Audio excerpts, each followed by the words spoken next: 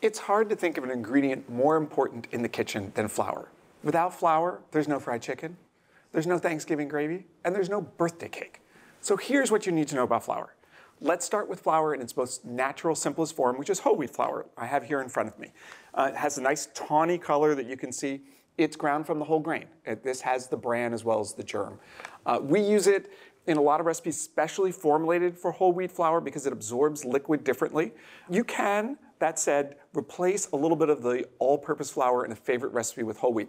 No more than 50% or you may have textural problems.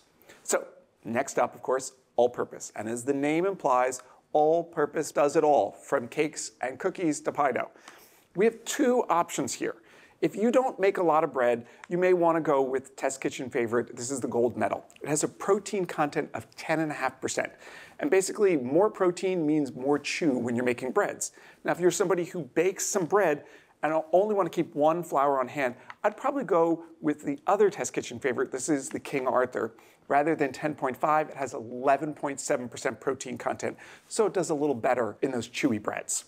Now, if you're a serious bread baker, you're going to want to keep all-purpose flour as well as a dedicated bread flour because the protein content here is 12.7%, a lot higher than all-purpose. And if you want to make ciabatta or sourdough, you really need bread flour. Finally, cake flour. It's got a much finer texture. We like bleached cake flour because it absorbs liquid a little bit better. Protein content there is just 6 to 8%. Lastly, I want to talk to you about measuring. Now, I know you read a recipe, and our recipes do call for cups, and you think it's fine to use a cup. I'm going to tell you, nobody here uses cups in the test kitchen. It's not that accurate. I'm going to explain to you why. Our preferred method is called the dip and sweep. So you dip the cup. I've got too much in here. I then sweep off the excess. Ideally, 1 cup weighs 5 ounces. And I only have 4.8. And you're thinking, hey, that's not so bad. The problem is, what if it's 2 cups of flour, or 3 cups of flour, or 4 cups of flour? And now suddenly I'm an ounce short. Or if I was an aggressive dipper, maybe I've got an ounce too much. And the texture of the baked good is totally thrown off. So please, do yourself a favor. Do me a favor. Next time you're making a baked good, put away the measuring cups and get out your scale. Thank you.